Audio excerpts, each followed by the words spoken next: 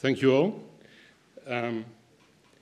My talk is named Spiral Python, and I wanted to use the opportunity to show some of my Python code and run it at EuroPython.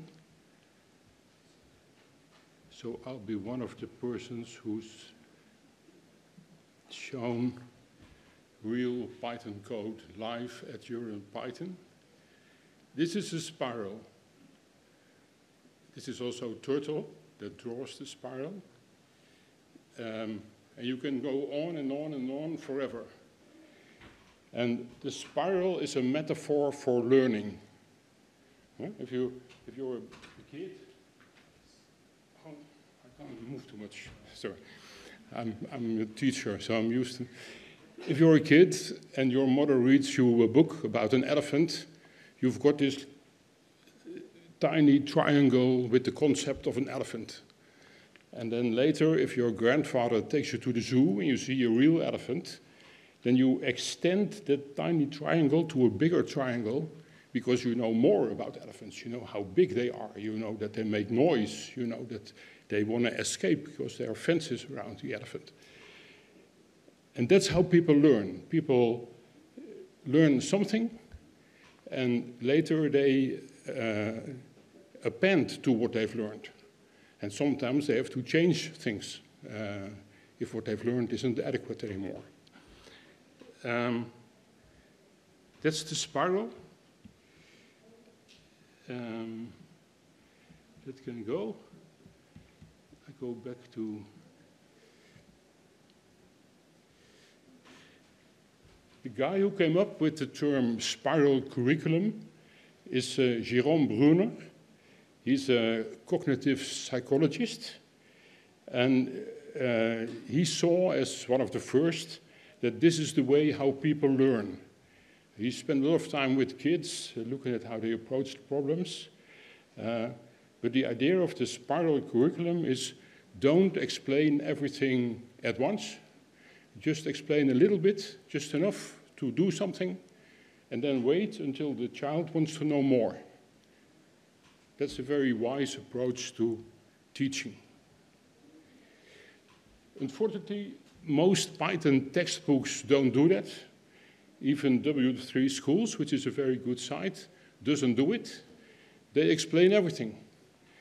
So if I use W3 Schools with my students in the first year, and I'm going to teach them about looping, repetition, then they come right away with questions about what is the break about, when do you use a while, when do you use a for, all kinds of questions that are not necessary yet, because it would be really nice if they can repeat some of their code in the first place. And later we can talk about all these details.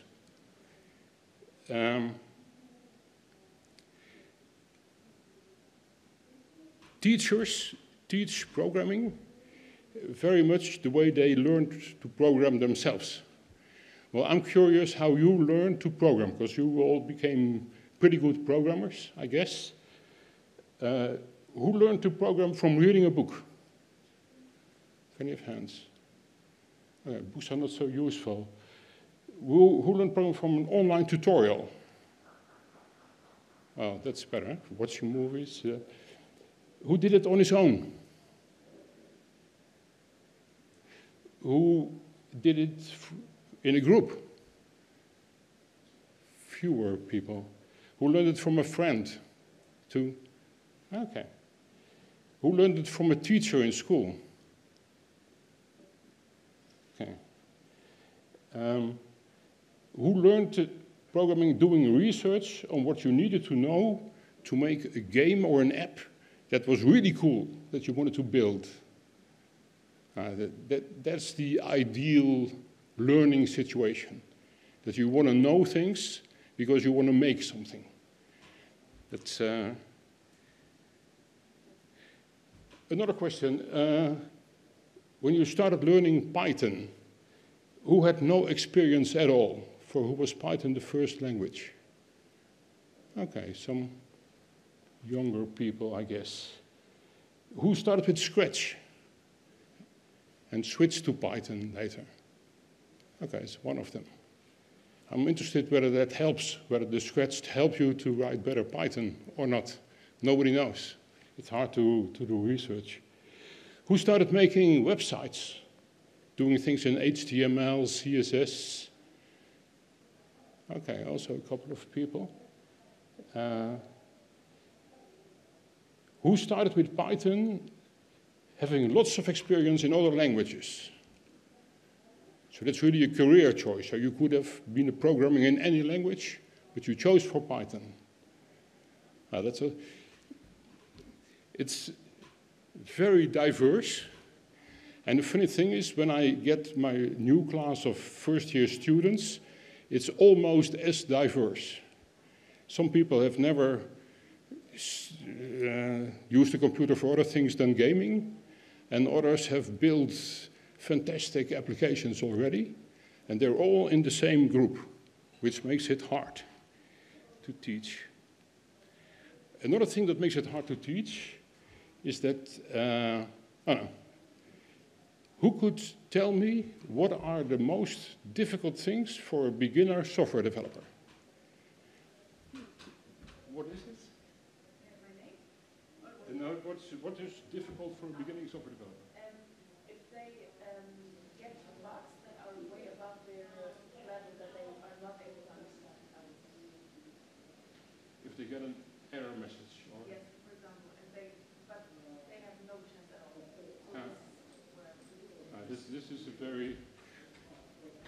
This is you're also a teacher, I guess, or?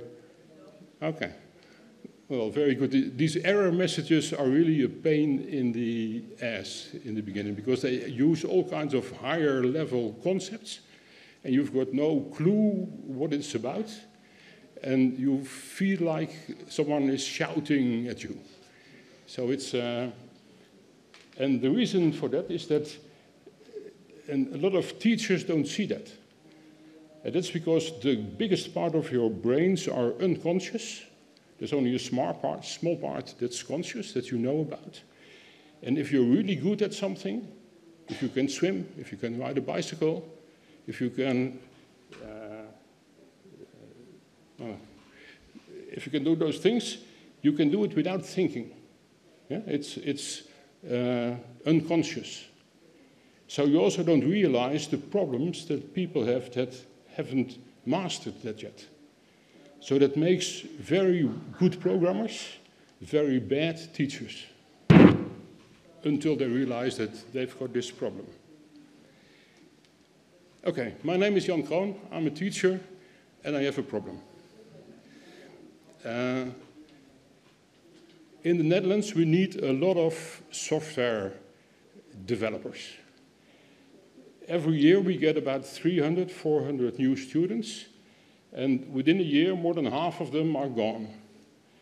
So that's a big problem because there's a big demand in the market and people stop their studies. What we've tried to do last year is to do drastic things to improve the situation. So what we do is we stimulate cooperation of students. So we make groups of students and have all kinds of assignments to do things together. We focus on making software products. So we're not talking about academic concepts. We're not an academic university. We just want to produce things. Yeah? In the process of making software, we want them to explore how their own laptop works, how a server works, how a computer network works, how the whole environment of their software works, and what can happen that they should take into account. And we'd like to lay a conceptual foundation for the software development study. So we have a lot of ambition. We've embraced this idea of spiral learning. So we want to build up the learning activities. So we want to start making software from scratch and later extend existing code bases. I think that's a good idea. You want to start writing scripts on your own and later work in a team Otherwise, the smartest guy or girl does all the work. So you should write your own software in the beginning. You want to first use very simple tools. Very simple tools. We've also got students that are already using IDEs and are really good at it. But it's like giving someone a driving lesson in a Tesla with autopilot. It's so much things go automatically that you can't learn to drive a car. So we want to start simple. We also first want to make software products for yourself, then you know what you want to make. And later make software for other people, and then you have to do requirements capturing and all that stuff.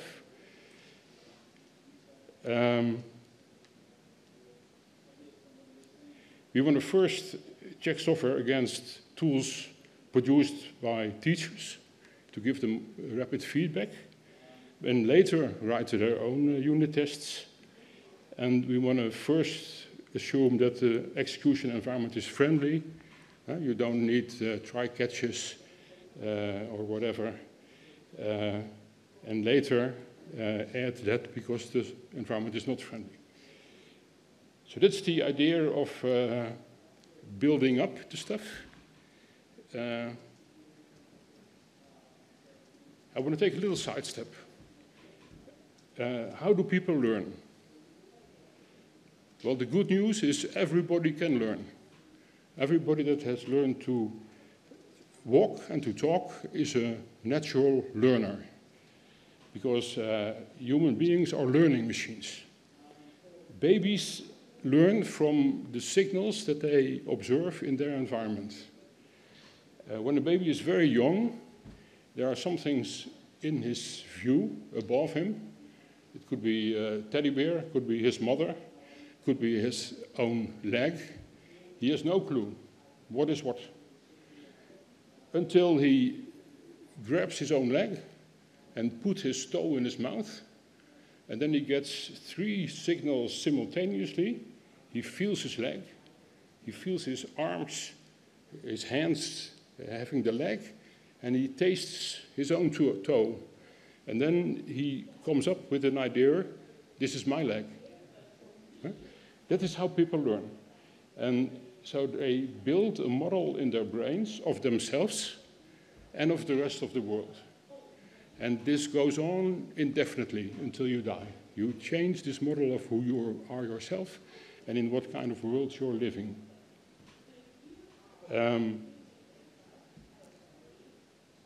So the very first cognitive model, brain structure of the baby is, there's me, and I have a leg, and I have an arm, and there's mama who feeds me. And then there's, in view, there's a teddy bear and a baby bed, but it's got no relation with that yet. So this is the very first cognitive model in the brains of the baby. Later, when they're students of my first year, they've got a much more complicated cognitive scheme in their brains. It's almost impossible to draw it, but here's a little part of it. And the funny thing is, if they learn something new, they have to adapt their cognitive model. So suppose you know already what is a chair, and you've got a lot of archetypes of how a chair can look like. And then you encounter a wheelchair. And you wonder, is this also a chair? It's called a wheelchair. Or is this a vehicle? Is the couch, is it a chair or not? And what you have to do then is either you assimilate the new information, and assimilation means that it fits in your cognitive model. So you don't need to change it. Another thing can be that you have to accommodate your cognitive model because the new information doesn't fit in. So you have to rearrange it in order to make it fit. And that's learning. And that happens on several levels. I don't have to explain you what abstraction is, and that you've got levels of abstraction, But it also happens to non-IT people, of course. They also know that there are chairs, there are wheelchairs, and there's furniture, which is a higher level concept. So all this goes on in the brain if you're learning. Well, the job of teachers is to make sure that learning happens. But how? Well, we didn't want to write textbooks because we thought there are a lot of books already. We didn't want to develop online learning resources because there are a lot of very good online resources already. We also wanted students to do their own research. We don't want to tell them everything because later they also have to find out new developments, so it's good if they can do research. We want students to spend a lot of time practicing, designing apps, making software, and if possible, we want to avoid that we learn students concepts or habits that they have to unlearn later. We want to build a really good structure that until far in your career, you can, all the new things that you learn, you can fit in the structure that's in your head already. That would be nice. So how do we do that? Well, we were inspired by Meccano. Nobody knows Meccano, of course, because this is something, some people know Meccano. It's something from the 50s. It was really popular. The name comes from make and know. So you can make things, you can make mechanical stuff with Meccano, but you should also think about it, because otherwise it collapses. And what they've got things they call outfits. They're numbered 0, 1, 2, just like Python. And each outfit contains simple tools and some mechanical parts. Each outfit has a little booklet with some examples, but you can build much more than just the examples. It also stimulates the creativity. And lots of boys have spent hours making Meccano stuff. Kids liked it, and they always wanted to learn more and get the next Meccano outfit for Christmas. Can we do something like this for software development? We've tried it. I'll go really quick now. We thought outfit number 0, the starting point, we should start with an online REPL. No installation, no environments, no problems, not losing a lot of time because someone has a Windows computer or a Mac. Just use a browser and do some stuff with talking with the computer. Well, we encountered some obstacles. One funny thing is that some student understood that string is between quotes, and then he put all strings between quotes. Also the names of objects, which is a bit too much, and your code doesn't work. Also here, your code doesn't work if you print H between quotes, although your calculations may have been right.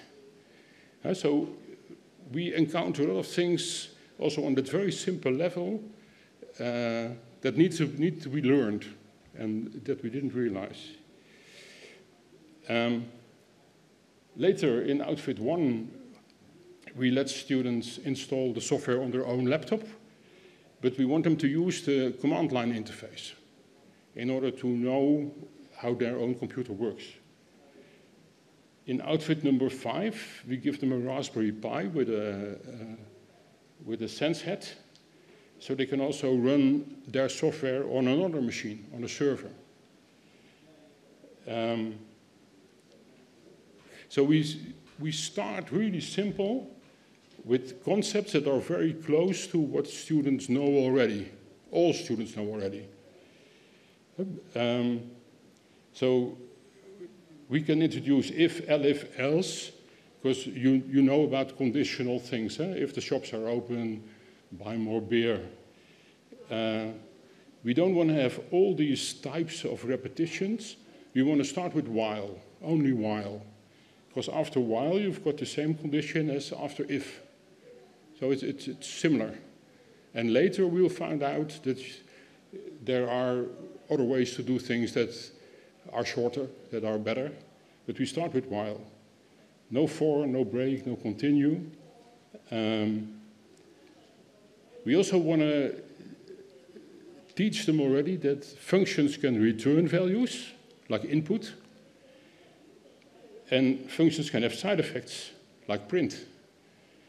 And we can ask them, does print also return a value? And you probably know, or you never tried, but those are good questions to start. Well, we've made and tried out a lot of stuff. We teach them for half a year. We've done that twice. One started in September and one starting in February.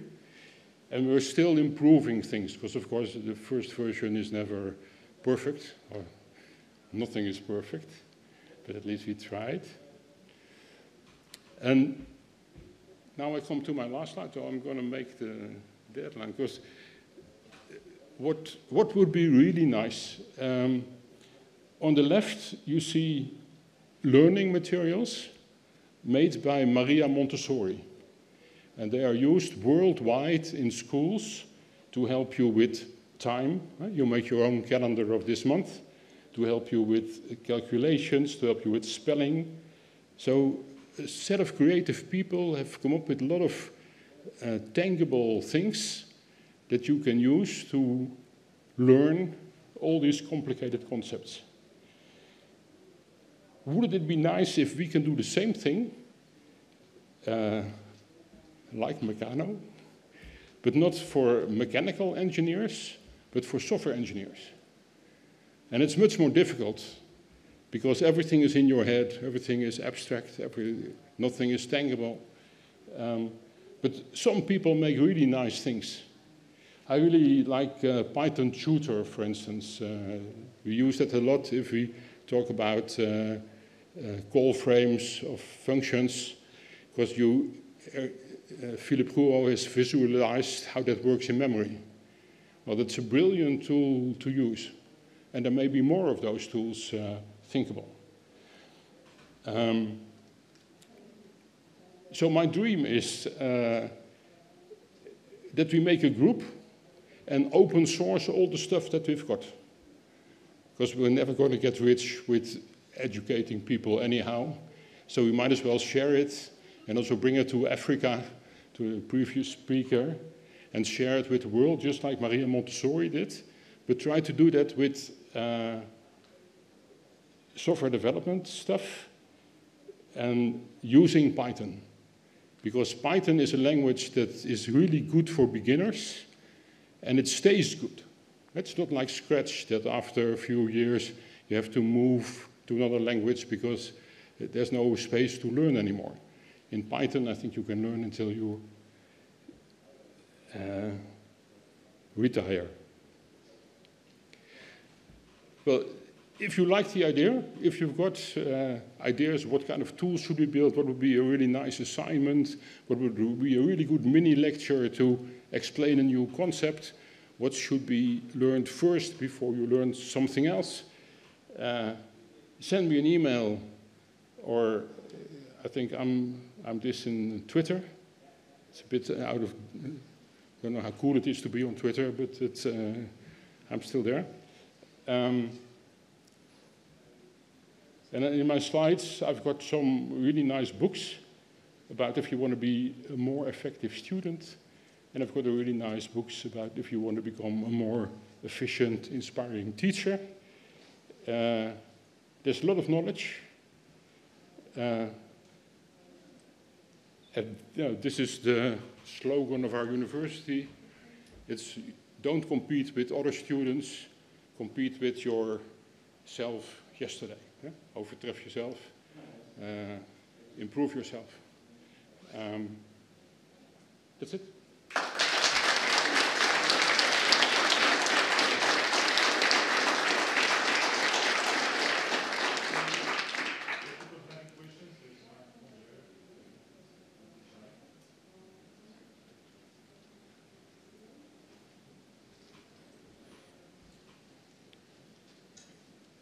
I can ask a question then.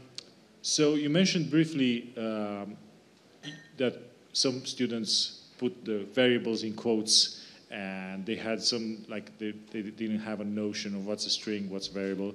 So I had this experience as well in when I tried to teach abstract concepts like variables or objects to beginner programmers. How did you go about that? Because that's even before the first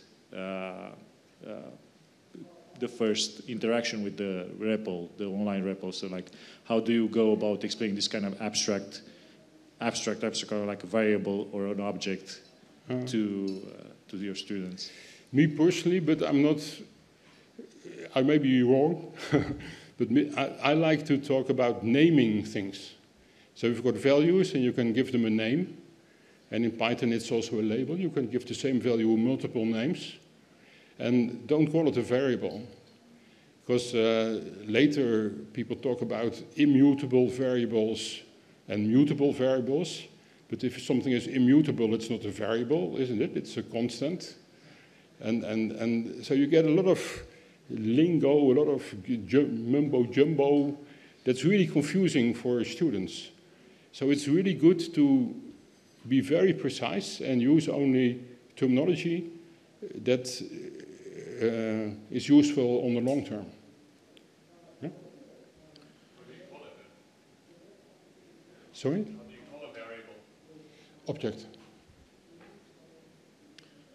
Okay, thank you for a very inspiring talk. I'm a teacher myself, so I'm struggling with these issues. I wanted to ask you, when you divide your students into groups, do you have some strategy for that, like combining experience with novices or boys, girls, or whatever? Or do you let them choose themselves? Yes, we have. We teach with two teachers, and one is a technical teacher like me, and the other one is more a skills teacher, a social skills teacher. So the social skills teacher does a lot of exercises on types of people. And so they learn some models about what kind of people exist. And they color code that on their name tag. And if they form a group, there should be a whole rainbow of colors. So you can't just with all your friends be in the same group because you all have the same color stickers. So it's going to be a diverse group to start with. And our students really like that because technical students are a bit on their own. They don't walk to another person so easily and start a conversation. Perhaps in Python community it's a bit different, thanks to EuroPython and things like this. But in school they're more on their own, so they really like it to be put in a group. And some of these groups become friends for their whole studies. Thank you very much. Yeah? So I don't know if this applies to the Netherlands because normally speak very well English, but one of the things that I've observed is that many people starting with programming, they just struggle because they don't know what if else means. So do you have any strategy for this, or you just need students that can already understand English quite properly? Okay, so good point. So that can be language dependent. The Python code is very close to your language or perhaps very different. And in that case, you need other materials. Thank you. From my experience, the variance between people in abstraction, in the ability to actually understand the abstraction is major. And the way to get the abstraction for most of the people is to practice. Some people need 1 minute of practice, some people need 1 year of practice to get the same abstraction. And how do you handle it? Do you agree with me? And if you do, how do you handle it? Well, the trick is, I think, is you only learn things if you know it almost already. So there should be also a mental structure that's very close to what you're going to learn. And with abstractions, you can say, well, I'm Jan, but we are all people, and we are all programmers, and some are female, some are male, some have another gender identity, some are from Europe, some are from Africa. So you can make drawings of that. I use a lot of white paper with pencils, and I let students draw how something is organized. And of course you can't draw the contents of your brains, but you can give a projection. Like architects can make a floor plan of a very complicated building. You can give an abstraction, and that gives information, and that gives you a lot of clues where to talk about. That if you start explaining things to a class without knowing what they know, it's like designing a tree house for an unknown tree. It's impossible. It may be a Christmas tree. Yeah? You've got no idea where the branches are. You've got no idea where to start. You've got no idea what is solid knowledge and what is... So you should always start with finding out what someone knows already about a subject, and then you're going to be a really effective teacher. And this is very difficult because one-on-one, that's doable, but 1 on 30, that's next to impossible. So that's why we also work in smaller groups, let students work together, that they're one-on-one again, and spend more time talking with the groups than presenting something to the whole class.